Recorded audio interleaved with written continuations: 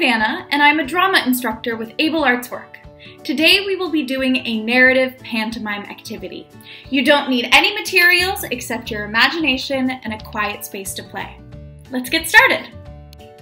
Now don't worry, pantomime is just a fancy word for pretend. I'm going to begin to tell a story in which the main character is you. So your job is to pretend like it's actually happening. If I say you drink a cup of coffee, you would go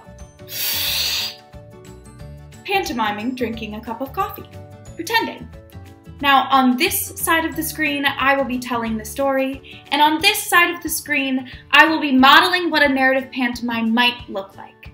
But feel free to wander around and let your imagination soar. Now find a comfortable space where you can outstretch your arms or legs to full capacity, and let's begin. Now imagine you are inside a small box.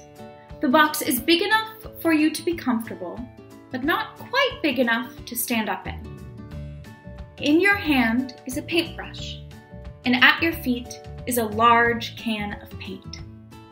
Pick up the paint and feel how heavy it is. This is a magic color-changing paint. Each time you dip your brush in the paint, it comes out whatever color you want. The paint won't get on your clothes and it dries instantly. Pretty cool, huh? Paint the inside of your box with the magic paint. You may paint it any color or colors you want, and don't forget to paint the ceiling and the floor. Remember that since your paint dries instantly, you won't end up painting yourself into a corner.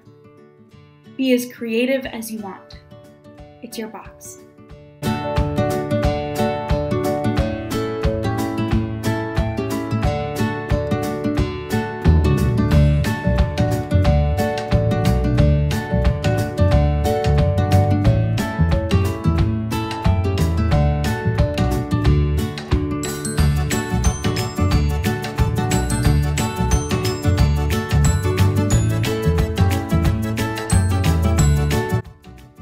When you're finished, put down the paint can. Keep the brush. You'll need it. Because now there's another can of paint in your hand. This is magic door paint. If you paint a door on one wall of your box with the magic door paint, it will become a real door that opens. Don't forget to paint the doorknob.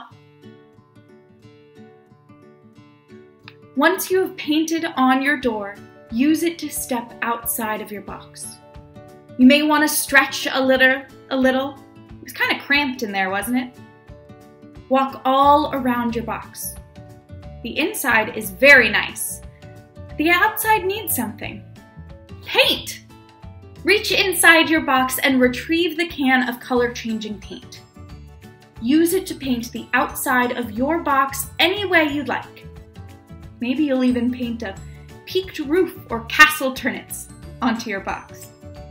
They all look wonderful. If you want windows or more doors, you can use the door paint.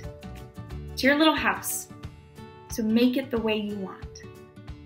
They all look fantastic. Thank you for painting with your imagination with me. Now, if you have friends, family, or caretakers nearby, invite them over to see and experience your box. Remember, they can't see it, so you will need to use your imagination and your words or any other communication method to show them your box and show them how special it is. We'll see you next time.